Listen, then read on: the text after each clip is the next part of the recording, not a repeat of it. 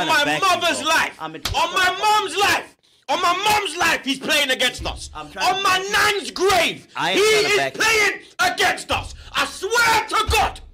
On my nan's grave, bro, he's playing against us.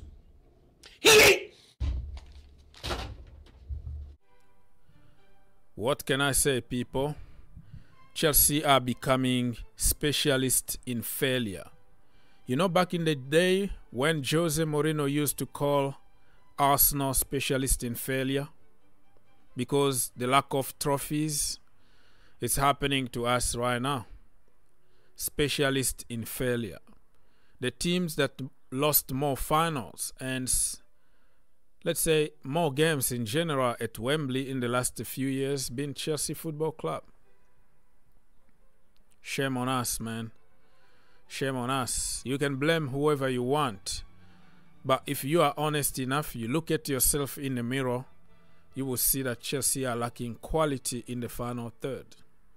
Only Cole Palmer. If it was 11, well, you can't really win a game with 11 Cole Palmer on the pitch. That is a lie. But I'm trying to make a point that only Cole Palmer can create the difference in the final third. Nicholas Jackson, yeah, link up play, dribbling, bullying people, awesome player. But when it comes to scoring goals, that is the most important thing in football, is scoring goals. Nowhere to be seen.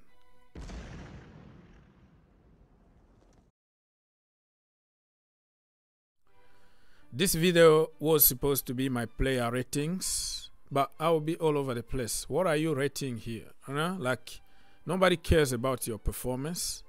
People care about winning. In this stage of the season, what matter is the result. Win your games.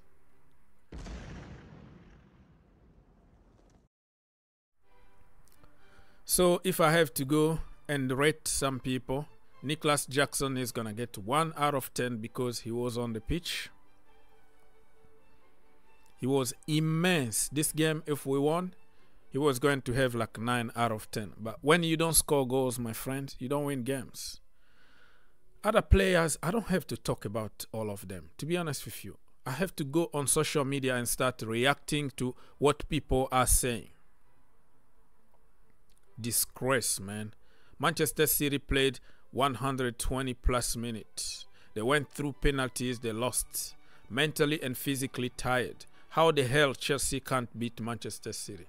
Moises Caicedo, sometimes maybe good, sometimes maybe I'm not gonna say that on YouTube. It might be blocked. 3 out of 10. Gallagher, how much? 3 or 4, I don't care. Mikhailo Mudryk, when he came on, you expect your 88 million pound player to come and make the difference. Nothing. The same way you will wait for Moises Caicedo and Enzo Fernandez to create some miracles because they're supposed to be our marquee signings. Your marquee signings will bail you out when you need them the most. Awful. Pochettino, I'm going to give him 4 or 3 out of 10. Until like 75 minutes, I couldn't find anything wrong with Pochettino. The lineup wasn't the lineup that I wanted to see, of course, because I wanted Raheem Sterling to start. He always does good against City, but he chose to do his own way. But I was okay as long as we win. And then when he made those changes, Lord have mercy. So we have to share here. Miss off chances and also, you know, Mauricio Pochettino in game management. So he's going to get 3 out of 10. Chile, he came on, didn't do much, didn't have really time to do anything. Manchester City were experienced enough to block him, to block everything he tried to do. Noni Madueke, he was good. Like our players today, it's even criminal for me to give them 3, 4. But at the end of the day, this was like a final for us. And we didn't win. So we failed as a group. So I have hard time to give people 8, 7. Because we all together in the same boat.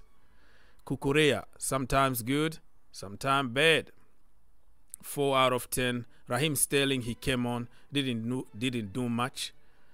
He's laughing his way to the bank now to collect his 350K every single week. But who cares? I think he could have done better if he started the game. So I'm not going to blame on Raheem. Cole Palmer, yeah, 6 out of 10. He tried. But when you're not helped by other people, there's nothing you can do about it. He could have had like 2 assists today. What do you want? Malo Gusto, 5 out of 10. Enzo Fernandez, 5 out of 10. 6 out of 10 for Thiago Silva. Very sad that Silva is not going to win the FA Cup in his career. Very sad, because I believe that he's going to leave the end of the season. Chalobah was solid, but we got undone because nobody was marking Bernardo Silva. Who was supposed to mark him? Probably Modric or somebody. I don't know. Anybody, man. Just mark him. Take him out of the way or something. You know? So Palmer, 6 out of 10, because I can't give many people, I can't give them even 7 today. 8 out of 10, Petrovic, because he saved us from a disaster. Some of the saves today, you look at those saves and you are like, he doesn't deserve to be in the losing team. 8 out of 10 for him. I hate you. I hate you. I've never hated a player more in my life than you, blood. I never wanted you. I knew you were shit.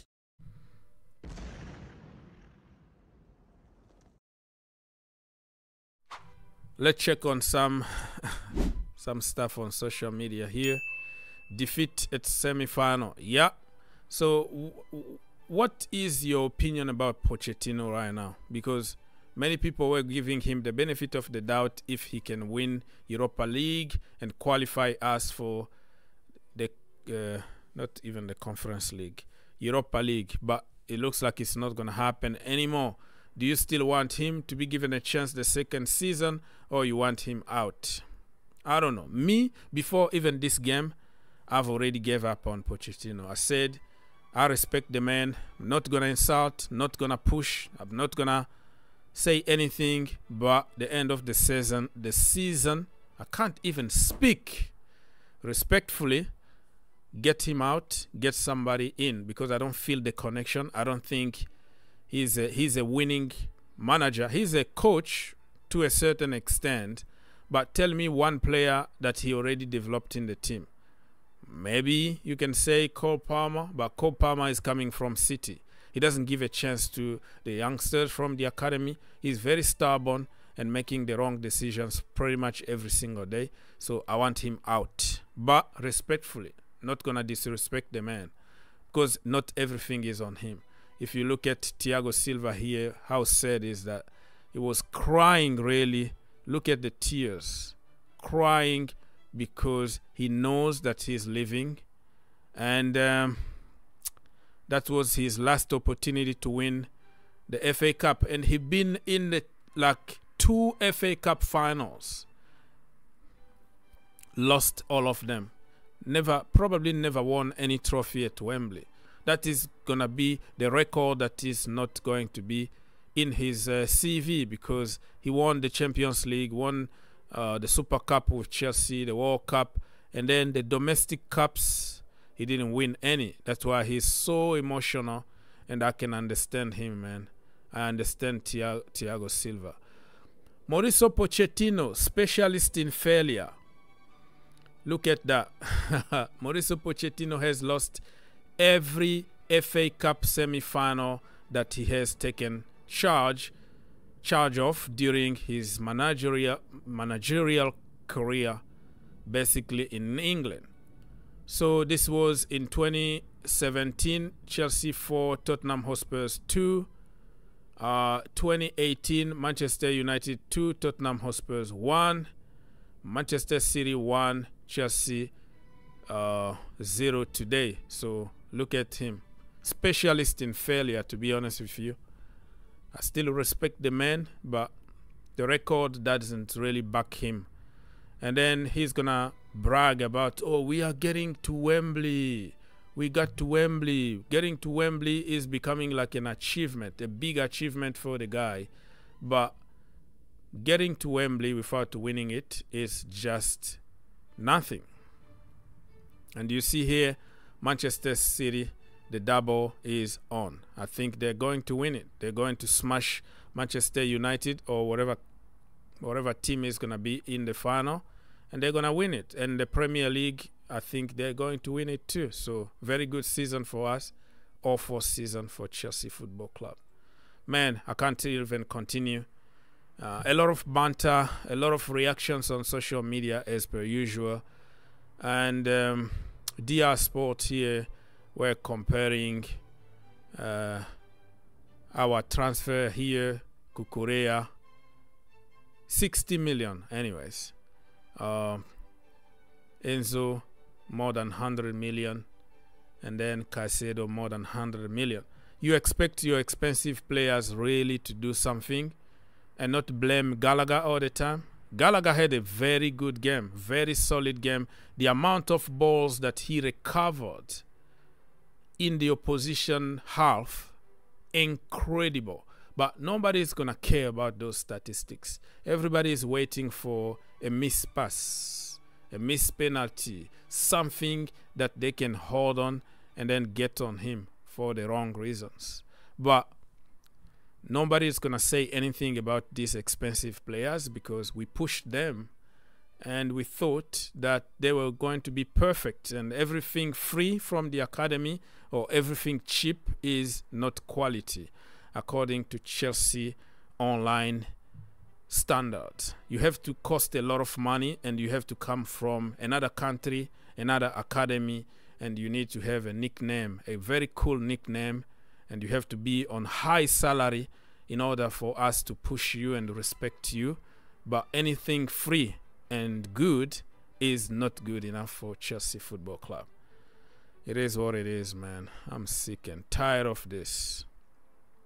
It was going to be a perfect day for Chelsea. Chelsea women did a great job on Barcelona. They went away, beat Barcelona, and I was expecting Chelsea to beat City so we can have a perfect weekend. But look what they gave to me. Look what they paid to me. Yes, we can blame the referee. Okay, the referee was awful. And we all know that referees don't like Chelsea. It's not the first time. We had a penalty. They refused to give us a penalty, clear penalty. But it's not totally the reason why we are out. The reason why we are out is because we couldn't take our chances. We had tons of chances. We didn't take them. And then we conceded a goal at the wrong time. When you are at almost 80 minutes into the game, you concede. Game over already.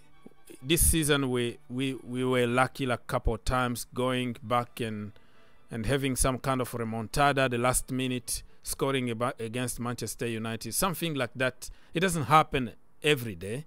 The majority of the time you have to win your games in regular time. What the heck?